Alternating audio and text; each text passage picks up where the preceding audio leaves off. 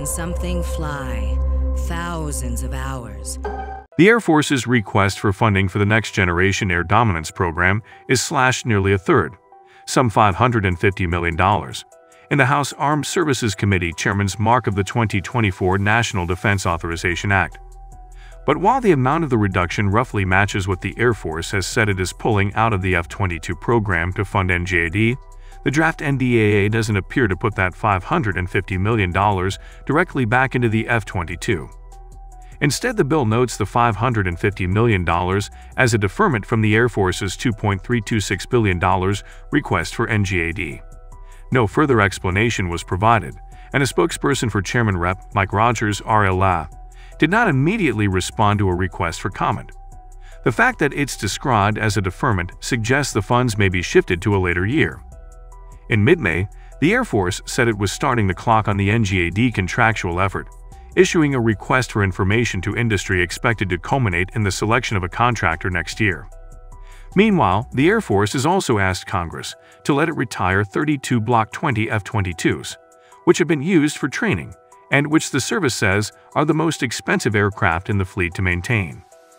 The Air Force made a similar request in the 2023 budget, and Congress instead passed a provision prohibiting the service from retiring any Raptors until October 2027. The 2024 Chairman's mark does not change that requirement, and AKSC members have voiced concerns the Air Force is reducing its fight tonight combat capacity too much to pay for future capability, suggesting they are once again unwilling to let the F-22s be mothballed. Air Force Secretary Frank Kendall has responded that there is no time to spare in developing and fielding the NGAD, as Chinese fifth-generation fighters are advancing in capability. He said the reduction of the F-22 fleet to increase NGAD development accounts is a calculated risk, but one he is comfortable taking. In April, Air Force Deputy Chief of Staff for Plans and Programs Lieutenant Gen. Richard Moore Jr. broke with the tradition of not describing to Congress the specific dollar trade-offs between budget items.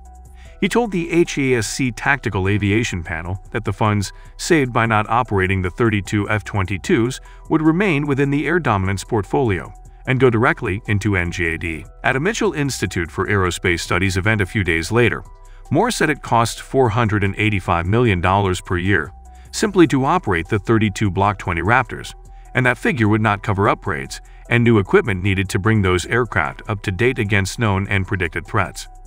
The Block 20s have been used for training and lack many of the improvements on the combat-coded Block 35 F-22s.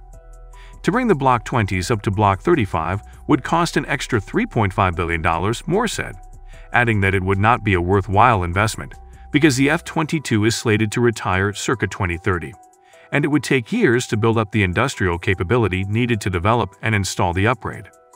In fact, Moore said, the Block 35s themselves already need to be upgraded.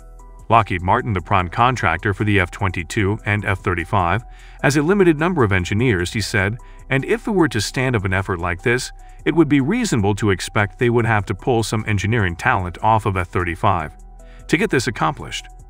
AHASC member staffer would not speak directly to the NGAD cut, but noted the law prohibiting any retirement of F-22s is still in effect. He said the Block 20s could still be very capable in some theaters, and if they are stood down, the Block 35s would have to fill the training role, and that means more wear and tear on them. Air Force officials have said, though, that the Block 20s and Block 35s are so dissimilar that pilots are acquiring bad habits in the older jets. The staffer's only comment regarding NGAD was to note that it's still in a very early stage, and we have some time to adjust that program. He also noted that there may be some overlap with the Collaborative Combat Aircraft program, and that effort got a roughly 50% boost in the chairman's mark, from $118.8 million to $176.1 million. If Congress continues to block the divestiture of the older F-22s and the Air Force is obliged to keep operating them, Moore has claimed, that's $500 million of something else that won't get done. The draft NDAA did not have a surge in F-22 funding to match the NGAD cut, however. The F-22 squadron's line item in the Research, Development, Test, and Evaluation account saw only a $15 million increase, from $725.9 million to $740.9 million, to improve the jet's cyber resiliency. procurement funding remains the same. The F-22 continues to be in high demand. The Air Force dispatched an undisclosed number of them to the Middle East in mid-June in response to what the Pentagon called unsafe and unprofessional air-to-air encounters between Russian and U.S. aircraft. If you enjoyed content like this, please like and subscribe this video, as I appreciate all your support.